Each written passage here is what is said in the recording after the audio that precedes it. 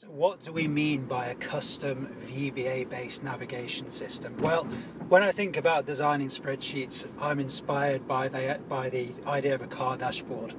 When you're driving, you need information quickly at your fingertips, kind of click of a button, and on my car dashboard, I can hit some buttons here, get information very quickly. So I think it's good to try to replicate the principles of car dashboard design in spreadsheets.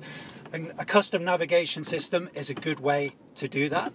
So how does it work? Well, we're all used to how we usually move around a spreadsheet, and we do that using the sheet tabs at the bottom of the page. But the process of moving your mouse pointer down there is actually quite onerous, and it doesn't really make sense to have to go all the way down to the bottom of the page just to do a very routine thing, which is to change the sheet you're looking at. Now, a custom navigation system avoids all that. It means we can use the top of the page to navigate, so we don't have to move our mouse pointer all the way down to the bottom of the page, but there's more than that.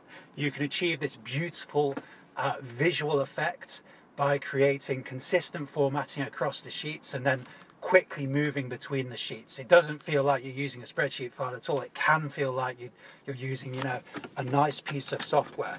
So that's the custom navigation system. Another great thing about it is it's a great opportunity for learning code. Now, we're going to have to put a lot of shapes into this spreadsheet file as part of the custom navigation system, and shapes can be a little bit awkward to work with in Excel. If you've ever worked with shapes, you might have had to position them with the mouse or delete them, copy and paste them. It involves a lot of clicking, can be quite onerous, and we can avoid a lot of that by using VBA to create the shapes and to get them where we need to go in the file.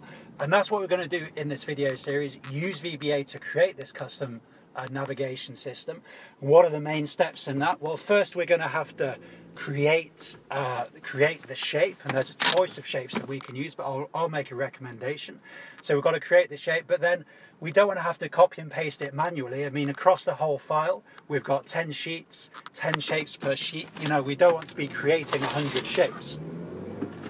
So we're going to look at how we can duplicate this shape programmatically. So that should give us lots of shapes, but then we don't want to have to position them manually either. So we're going to look at how to use VBA to position the shapes too, and that can all be done programmatically. Then we're going to move on and we're going to look at what code can we use so that when we click on the shape, it goes to the right sheet. Now, obviously, we could have one routine, one little VBA program for each sheet, but that would involve making 10 or 11 different routines.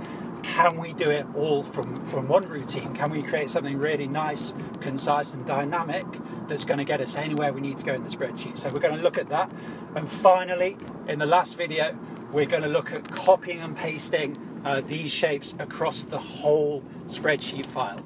And that means that we'll achieve our effect of the custom navigation system. So obviously, you could do all of this manually, but I think if you had 10 sheets and 10 shapes for each sheet, that's going to take you 20 minutes to half an hour, and it's going to frustrate you. So with the code, it's going to take you a while to get used to the code and set it up, but then you'll be able to get it done in a matter of minutes, if not seconds. And that means that if you have a change of heart and you want different shapes in there, you can change them very quickly in a matter of minutes or seconds. So it gives you superb flexibility, and it's going to really give you programming skills a boost. So this is a custom VBA navigation system video series. I hope you join me in the first video.